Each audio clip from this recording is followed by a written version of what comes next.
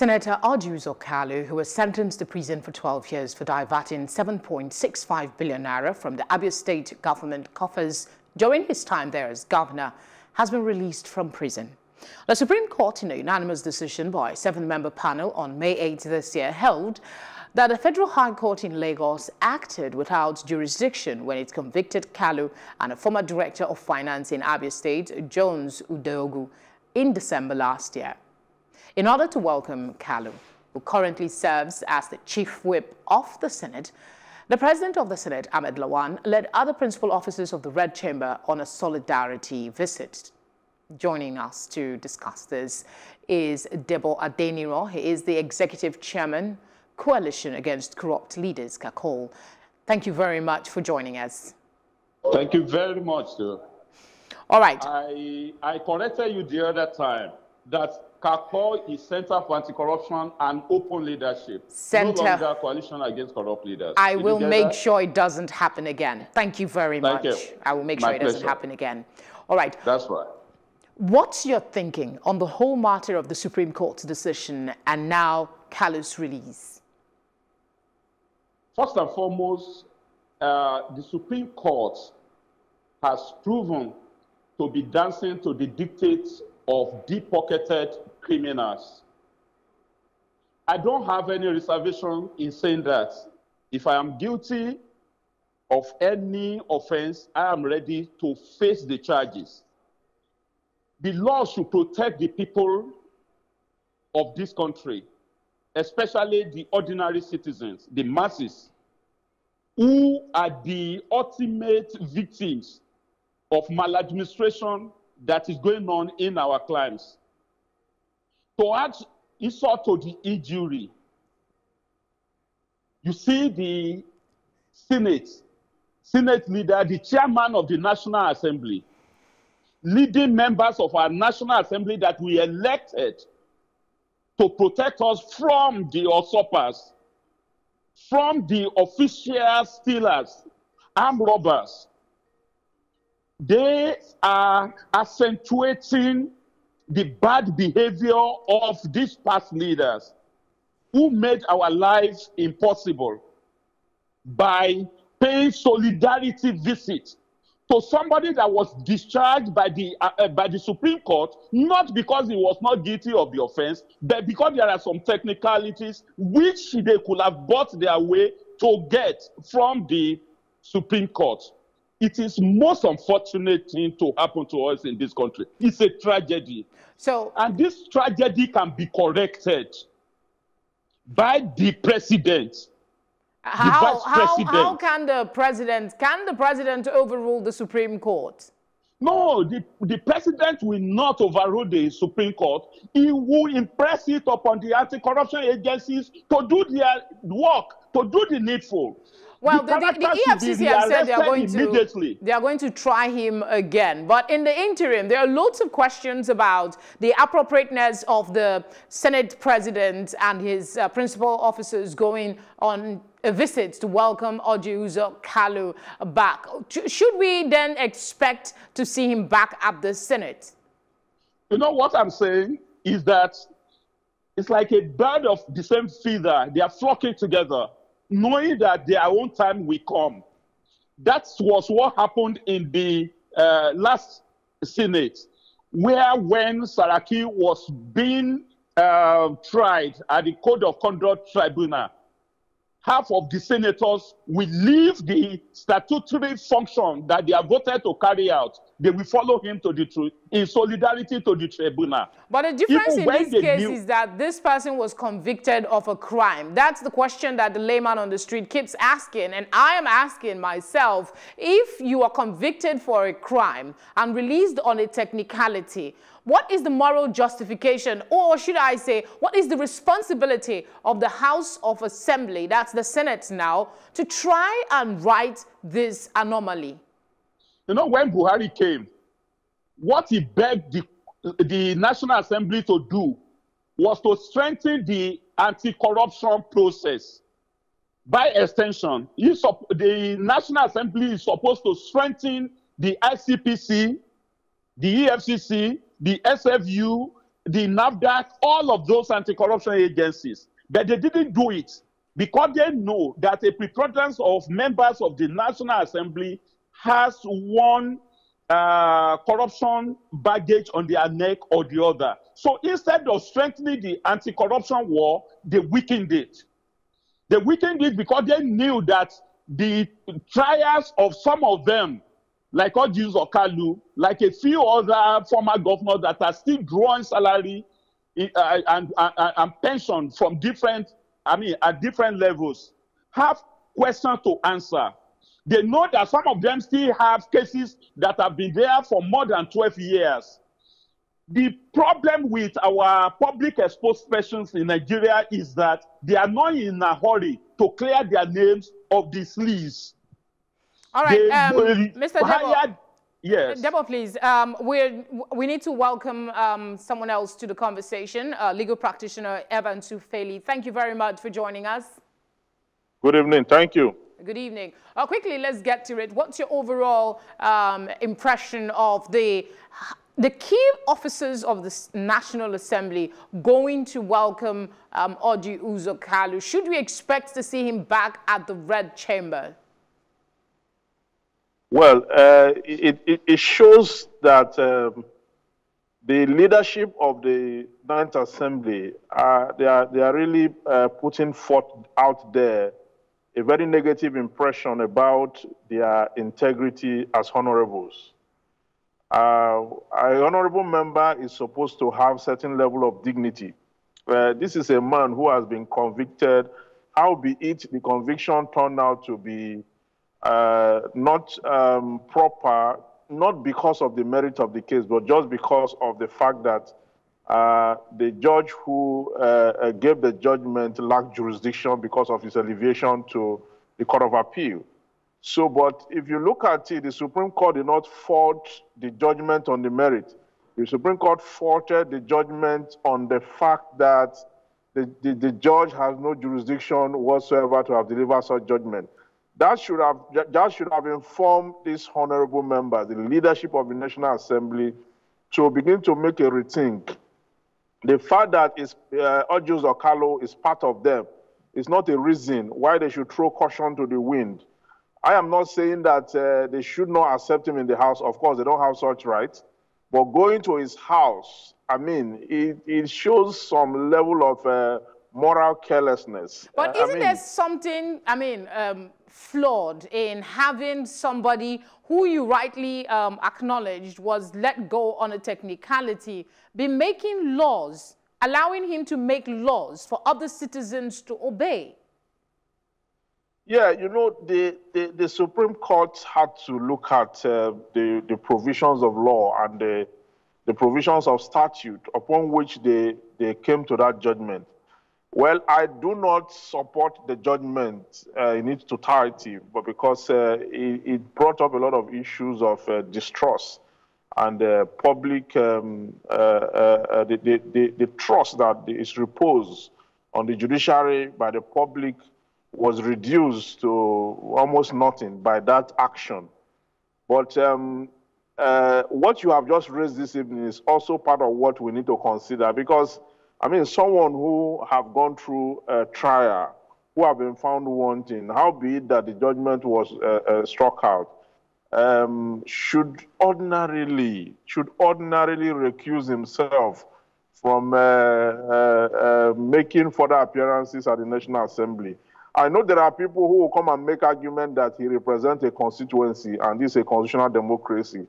And therefore, the court, having asked the lower court to go and retry him, he should be given the leeway to come back to the National Assembly, even as the chief whip of the House. He's a principal member of the House. You know all that. And you see, we are gradually destroying this country on the front line of moral decadence, and then a lack of consequences for wrong actions. And okay, this is sending a very negative message to our younger generation. Okay, let me flip this question to Mr. Debo, and then I'll come back to you. What should we be learning from all of this? Well, thank you very much. What we should be learning is that our leaders are not reliable when it comes to the process of protecting the masses. That our leaders could be shameless when it comes to identifying with known criminals in our society. It doesn't matter what anybody says. The gentleman called Orji Kalu stands convicted as charged. And like the lawyer said, if morality is in the psyche of our leaders, if our leaders have sense of shame at all, he should have voluntarily recused himself from the National Assembly. And even the leadership of the National Assembly could have declared his seat vacant as soon as he was convicted and sent to jail. Not that they will be waiting to circumvent the course of justice. And as a matter of fact, I see their hands, the hands of some of our leaders, the leadership of the National Assembly, within which Orji Kalu is the chief whip, protecting themselves. And because they want to protect themselves, they could have done everything to convince the trial judges, justices of the Supreme Court, that the new Administration of Criminal Justice Act should be set aside, because that is what Supreme Court justices have done. But then they know that there is a provision that allowed the president of the Court of Appeal to allow the trial judge to go back and conclude the case when he did. They knew that the provision was there, that, okay, they have to take a process, and that process should be followed when the Administration of Criminal Justice law was being processed. Why didn't they come up with it? All right, let's bring Mr. Evans back in. The same question, what should we be learning from this? And are there loopholes in our laws that perhaps needs to be addressed so that we don't have this kind of situation?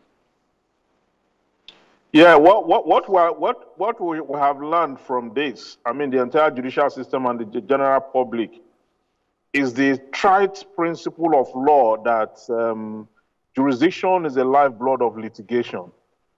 And whenever a judgment is given, the Supreme Court have ruled previously that any judge that delivers a judgment, however wonderful such judgment is, once that court lack jurisdiction to do so, that judgment will be set aside and it goes to no issue.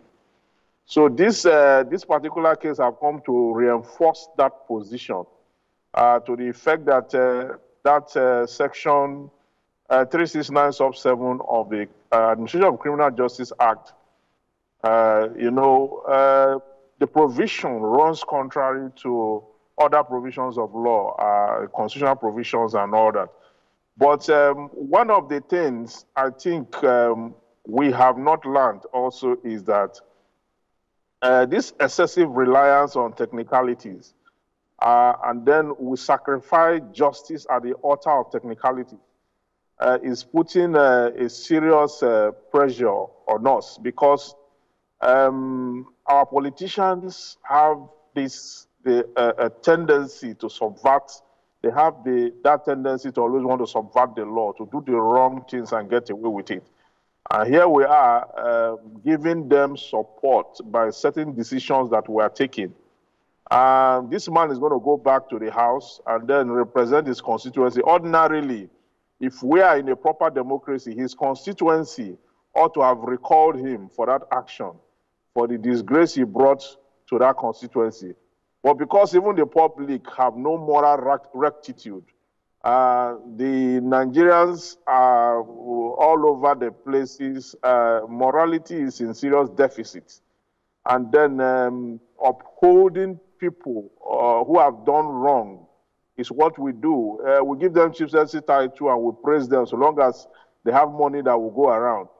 But when we look at our conduct as individuals, we are not ready to grow our democracy by our conduct with the way we are going about things.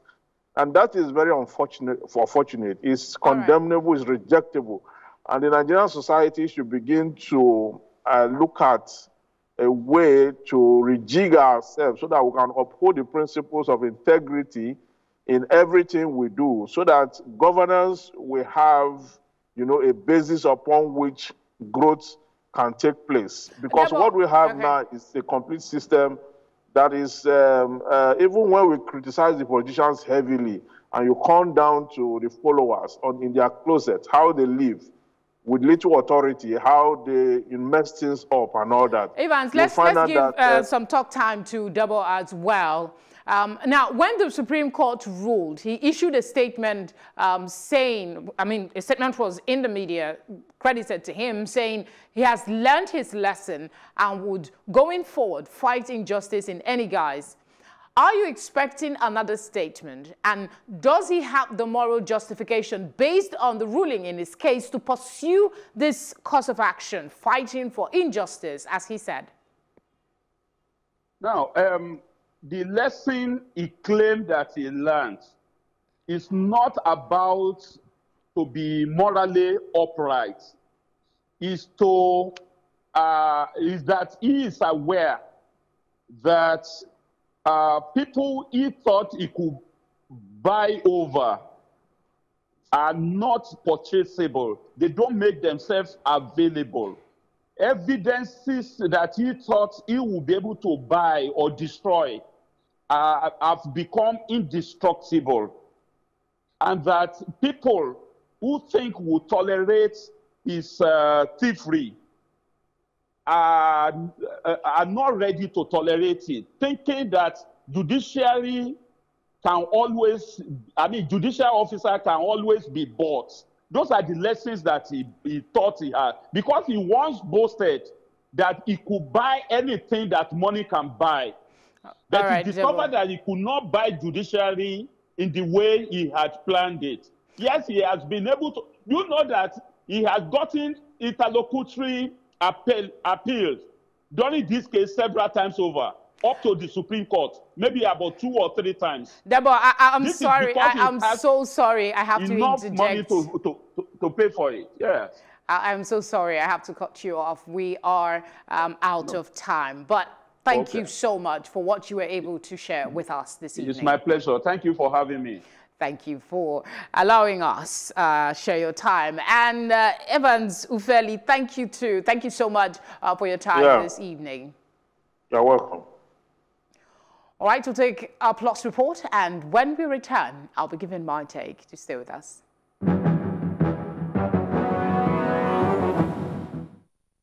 The Edo State High Court has entertained a suit asking the court to determine the eligibility of the Edo State All Progressives Congress governorship aspirant Osage Ezewuike to contest the upcoming governorship elections on the platform of the APC.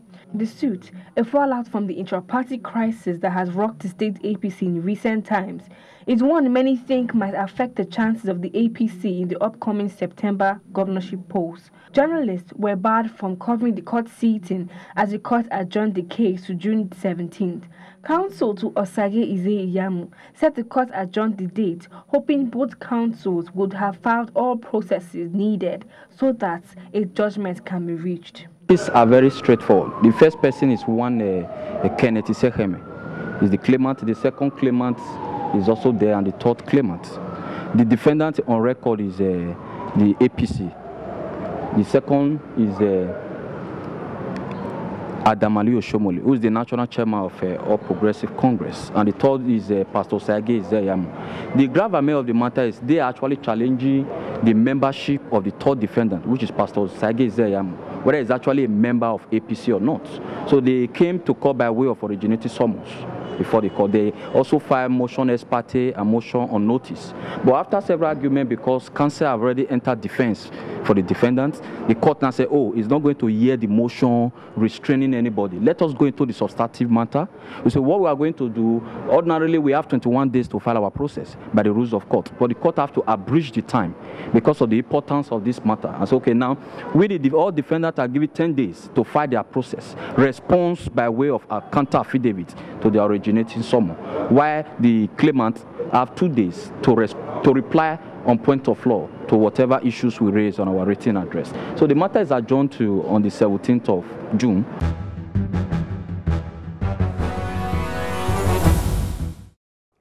Truth be told, maintaining the delicate balance between the country's federal character system and competence may be tricky, especially in a country as complex as Nigeria.